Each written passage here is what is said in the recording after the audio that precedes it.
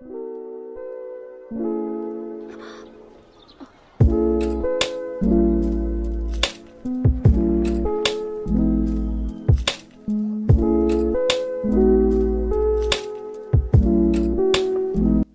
everyone, I decided today to do a voiceover of my Elisa Wallace clinic.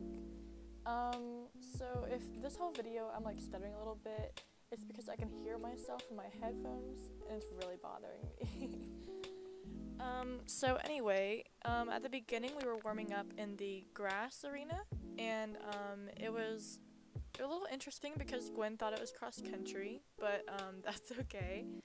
And so here's just a couple clips of us trying to warm up.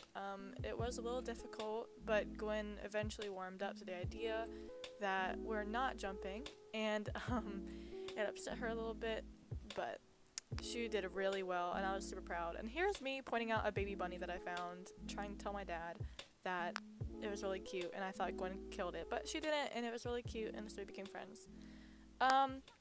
So here's one of the dressage tests that we attempted.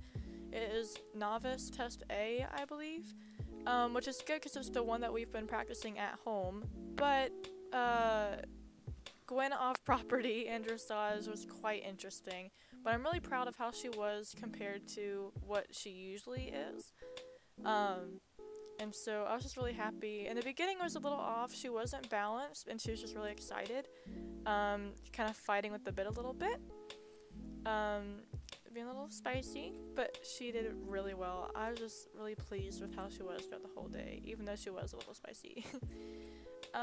So the first thing you do in the test is circle left at E, and this was a little tense of a circle. It wasn't a perfect geometrical shape, but she was figuring it out, and I'm very happy that she, you know, wasn't freaking out completely.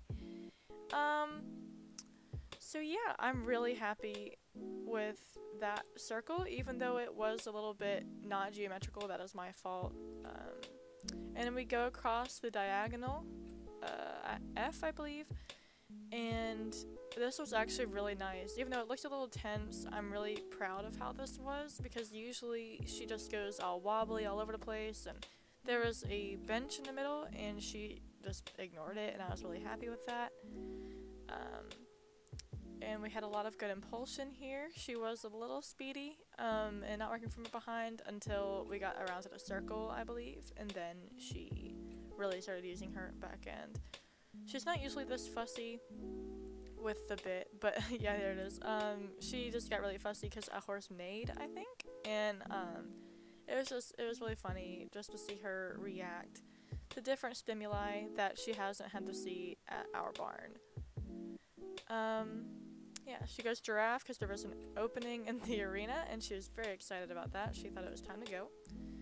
Alright, so here's where the test gets really interesting. Our free walk has always sucked, and Elisa really did notice that.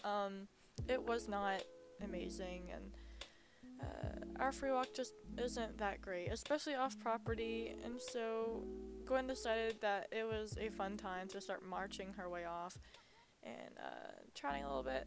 And yeah, Elisa was definitely commenting on that, and I felt really bad, but we eventually figured it out, and I was very proud of how we figured it out.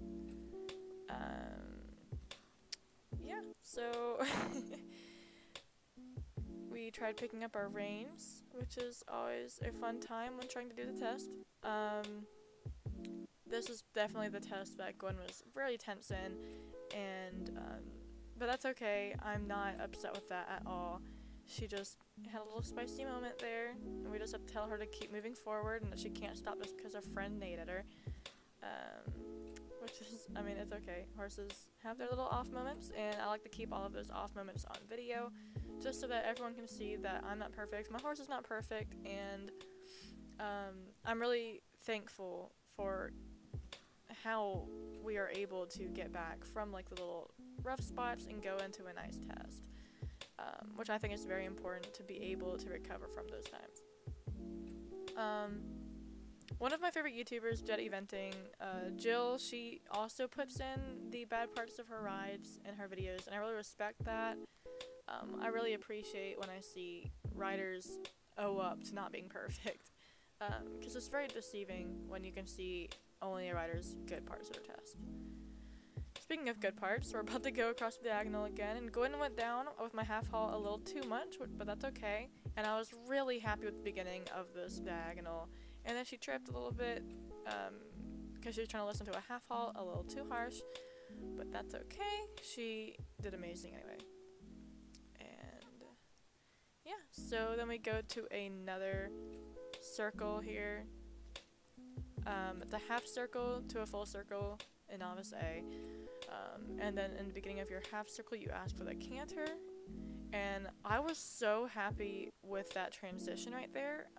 Guinn is usually awful at trot to canter transitions, and I was so happy right there, where she didn't throw her head up, and she didn't fight me, and that was just so rewarding, because that's something I've been working on with her for months, so that just really was so rewarding, and I'm so pleased with how the end of this test went.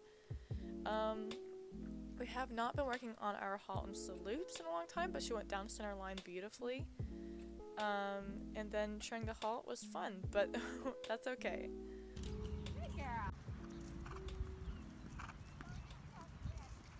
So here's where it gets really interesting.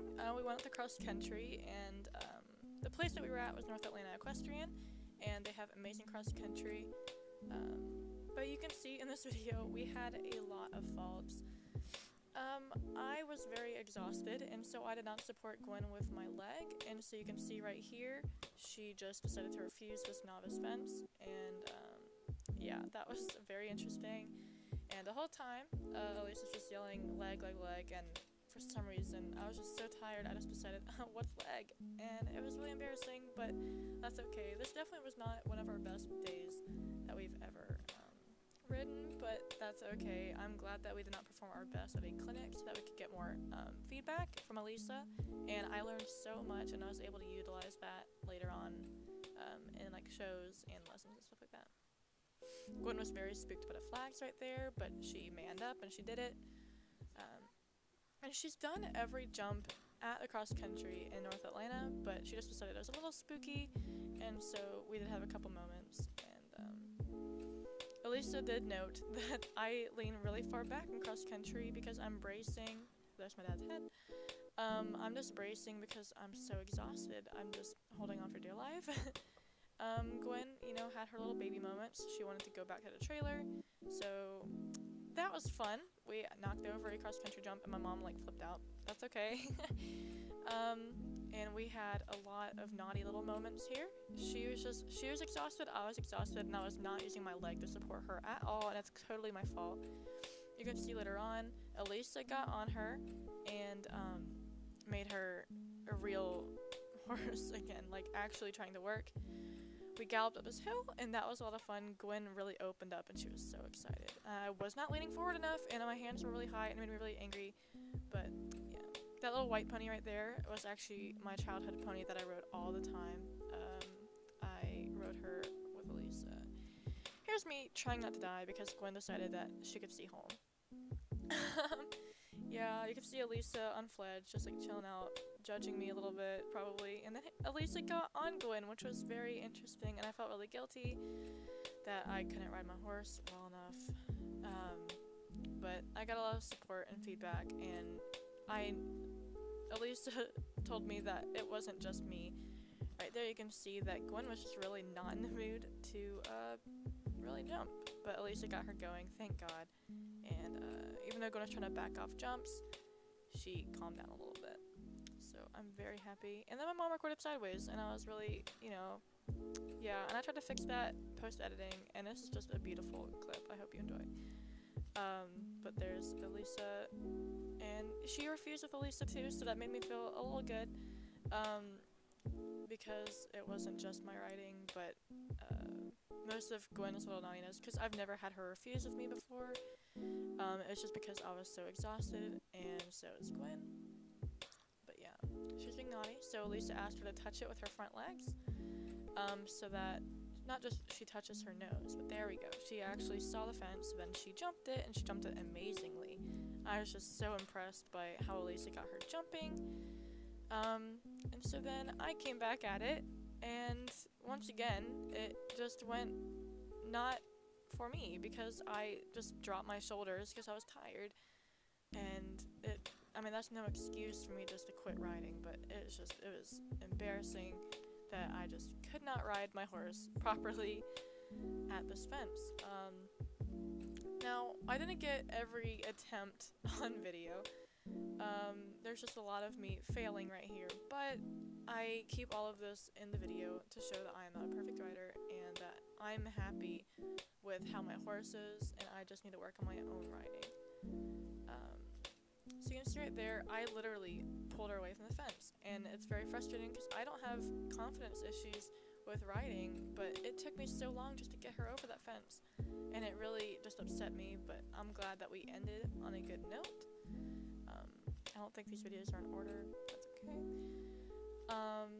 Yeah, so thank you for watching. I'm so sorry that my cross-country videos were a little lacking, but I am overall very pleased with how Guinn did this weekend, and hopefully I can learn from my mistakes and go back cross-country a lot more confidently.